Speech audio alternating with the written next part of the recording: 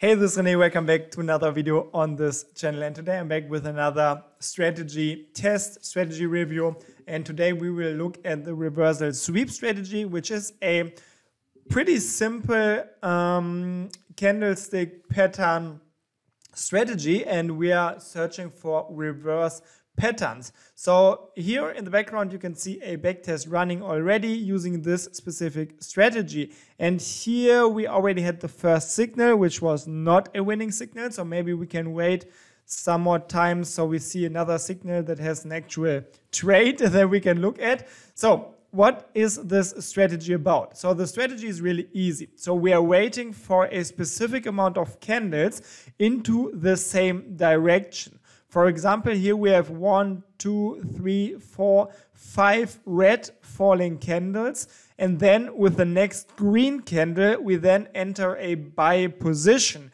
This buy position has a stop loss, which is at the low of these candles, and the TP is a specific amount of points away. Right now I'm running it with 500 points for the TP.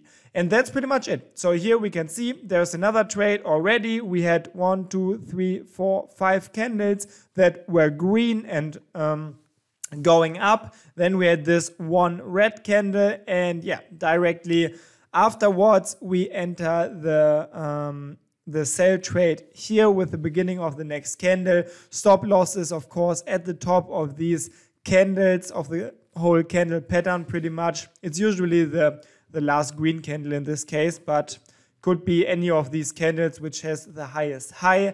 And then the TP, again, it's just 500 points away. And that's all there is about the strategy.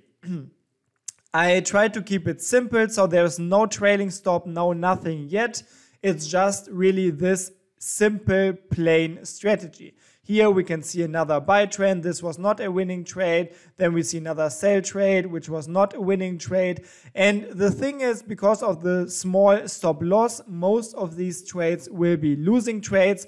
But you can see, if we have a look at the graph here for a second, if we just have 1 or 2 good winning trades, they can make up for 5, 6, 7, 8, or even 10 losing trades.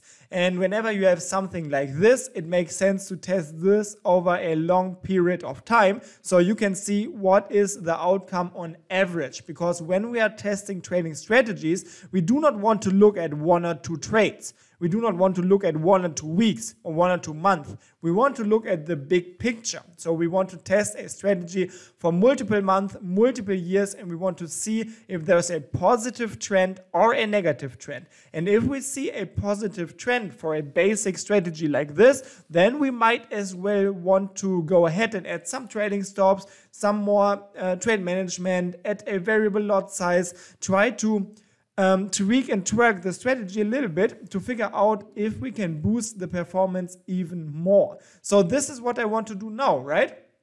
So what I did first is I created the strategy like this. It's really simple, easy, so I let it run in the test. And if I speed the test up, you can see right now I'm testing Euro-US dollar starting from 2020 up to November or end of October 2023. And yeah, I'm just looking at the graph. This strategy with these settings, yeah, it had good periods. Right now it's in a bad sideways period, but it's not like going down all the way. And this is always a good sign, if you want to say so, because you will rarely find a strategy that you test for the first time with the settings that you chose in when you write the strategy. You usually just choose any settings randomly, and if these settings are profitable already, this is really a rare scenario. Most of the time you will see something like this, but this is not all bad. So what I did next is I tried to play around with the settings a bit, because we can see we have different parameters here that we can change. For example, the easiest thing to change is change the take profit. Maybe the double amount for the TP is better. So if we have a look at the first test, we can see this made a profit of 130, and yeah, the profit factor is barely above 1. But if we just change the TP points to 1000, And let me deactivate the visual mode and run the same test for the same period. Just changed the TP points. So let's have a look at the test with 1000 points for the TP. So this will mean that we will have more losing trades. But again, it's not about 1 or 2 losing trades. It's about the long and the long period test and the bigger picture. So before this test, we had a profit of, I think, 150 euro and a profit factor of 102. This time we have a profit factor of 1.10 and 600 profit. So this is already way better. So we can see if we just play around with the settings a bit, this might increase the outcome of the test dramatically. So in this case, what you should do next is just run a optimization for the strategy.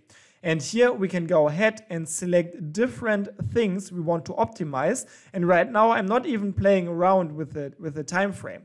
I want to change the amount of candles that we need for a setup. So for example, until now we needed at least 5 candles. So for example, 5 red candles and then 1 green candle. But we can change this, of course. We can try it with 3 red candles only. We can go up to 6 or 8, whatever you like. So this is what the optimization is made for. So here we can go from 3, for example, all the way to 6.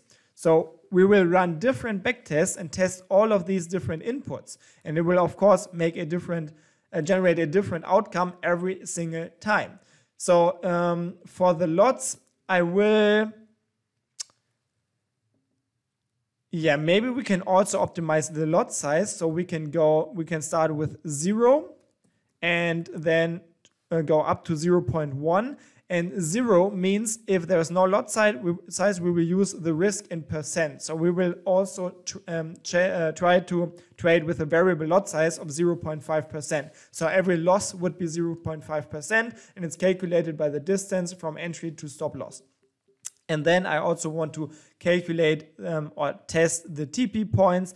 Let's start at 100. Let's choose a step of 200 and let's go all the way up to 1,500. So if I do it like this and run the optimization, we will see a lot of different optimization results once this is finished. But I will just wait for this and then let's talk about the results. Okay, so the complete optimization is now finished and we can see the results here. So first of all, we have this graphic where we can see the points. 1 point is for every optimization run. And yeah, we can see it's widely spread. So a lot of these runs were profitable, a lot of these runs were not profitable. So let's have a look at the runs and the settings that led to a profitable or unprofitable outcome. So every result above 1 is pretty much good. And every result below 1 is bad. Above 1 means positive profit factor, so there was a profit. Below 1 means there's a negative profit factor, it made a loss. It's pretty much even, I would say. And it's interesting that all of the small inputs for the TP distance or for the TP points are super unprofitable. So the first takeaway here is that it does not really make sense to work with a too small TP. And I mean, it's kind of logic because in the H1 chart, a 100-point TP is just not really a lot. And a 100-point TP would be suitable for a scalping strategy maybe, but in this case, we are more or less trying to hit the trend reversals, so it doesn't make sense to have a scalping TP, right? So the first takeaway is that a bigger TP makes sense. Okay, here we have a good run with 100 points for the TP, but that's really an exception. Also, if we have a look at the trend count, we can see that, okay, this is not, it's not super significant, but we can still see that 6, 4, and 5 are, I think, the best possible options that we have here. And 3 is not that good. So we should go for a trend count, which is at least 4, I think. And then, for the lot size, we see 0.1 was most of the times better. So I think it's better to trade with a fixed lot size because a lot of the tests with a variable lot size were not that good. Okay, so these are the 3 main takeaways. So if we go back to the inputs, we should trade with a fixed lot size. And yeah, we can just go with 0.1, doesn't really matter. We can just increase or decrease it. And the trend count should be something from 4 to 6, I would say. So in this case, 6 and 4 gave the best results. So maybe we'll go with this. So let's go with 6 first.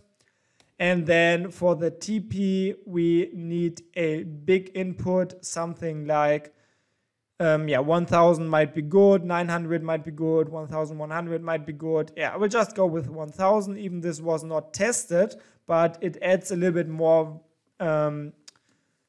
stress to the whole testing process. So now, since we found settings that are quite okay, we can do tests again with these settings. And now we can have a look at the outcome of a single backtest again. This time we use this trend count of 6, 1 hour time frame still, lots 0.1 and 1000 for the TP. And yeah, of course, we will have to do a single backtest now so we can see what's going on. So let me run this test again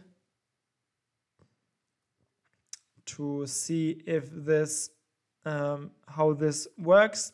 And I mean, we will know, or we know already that the outcome will be profitable because this is what the optimization showed us, but it's still good to make a single backtest afterwards to just see how the balance curve develops and how it all looks like. So wait, this was the old testing window and there's the new one. So let's have a look at 1 or 2 trades maybe here to see what's going on. Okay, so we can see now these trades need at least 6 candles. So 1, 2, 3, 4, 5, 6 green candles and then 1 counter candle in the opposite direction. Then we enter the trade. SL is still at the high for short trades and TP is right now 1000 points away. And then we always trade 0.1 lots and then we just see if it will be a profitable or a unprofitable trade.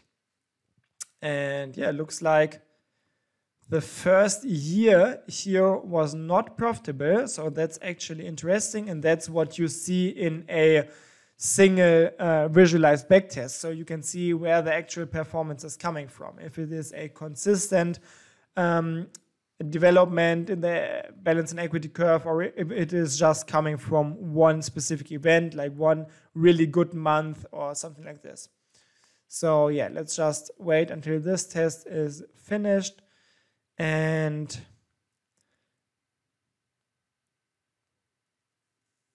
so yeah, here we can already see year 2020 was not really good, but starting from year 2021, there is a constant positive development, and this is where the profits are coming from. So yeah, that's the outcome. Profit factor is really good in my opinion, 1.2 with 100% tick data is not that bad. Profit is around 600 euro here, but of course the profit factor is the thing that should be more important. So now let's test this again, maybe with four candles for the trend pattern and then 1 reversal candle, because these were only 280 trades with the 6 trend candles required. So if we go to 4 now, we should see way more trades. So I do not really need the visual mode, I think, because we already know how the strategy looks like. So I'm just doing a test now. And if this test run is finished, then I still want to test a longer period to have some out of sample data in the testing process also.